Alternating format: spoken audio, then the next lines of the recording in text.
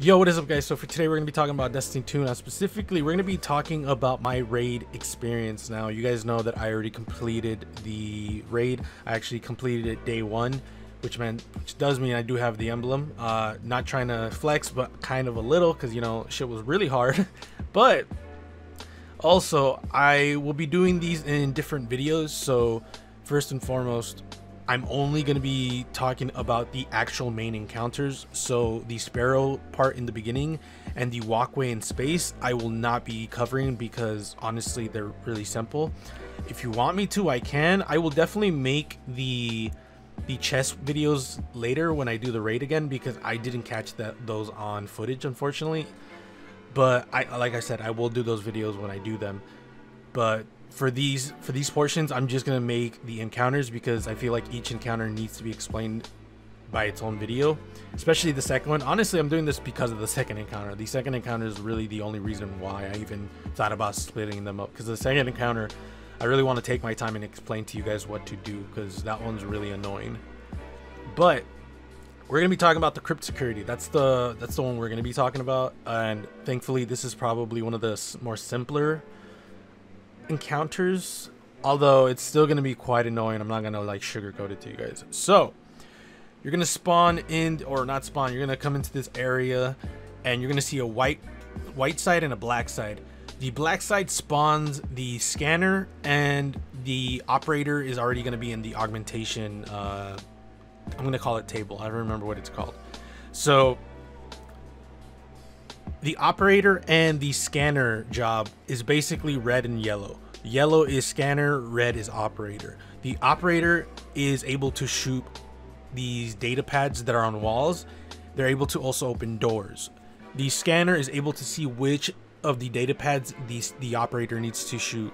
So essentially, you're gonna have 3 people on each side, black and white.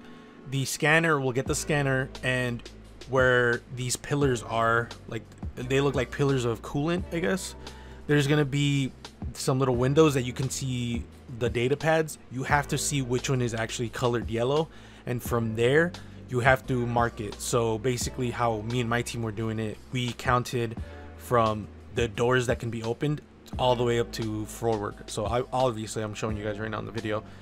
That's how we did it, mostly because it was just more simpler.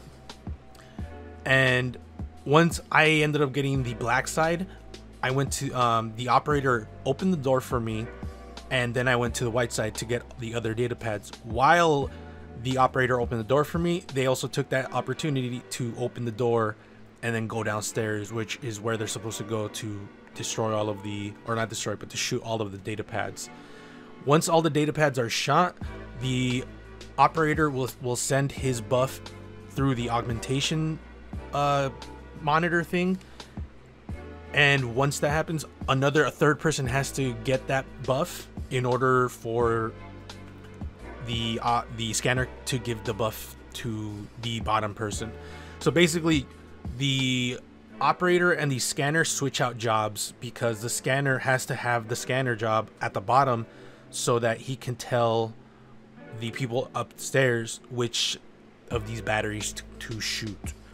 So that's really it. After you shoot the batteries, like obviously our team was going black left, black right, black middle. You can do numbers if you want. I just find those to be like ridiculously dumb, like just left, right, middle. That's simple. After that, your scanner that's at the bottom will switch his buff out so that someone at the top can get the scanner again.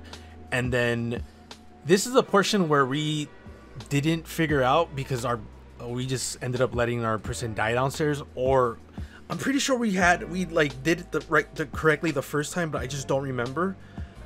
But at that point, because the operator can't open the door downstairs, there's no door to open the door to go back upstairs, which is why we're like, we don't know what to do. And if you have an operator, like if you have the person that gets the operator buff upstairs to open the door downstairs, then they can't open the door. So maybe the new operator will open the door so the person can come out and then stay there while the operator opens the door on the other side. It's honestly, that's the only portion that I really don't understand. because unfortunately I just didn't understand that part. But honestly, I would probably just say that, like, because, so I should probably explain why we should take the operator out.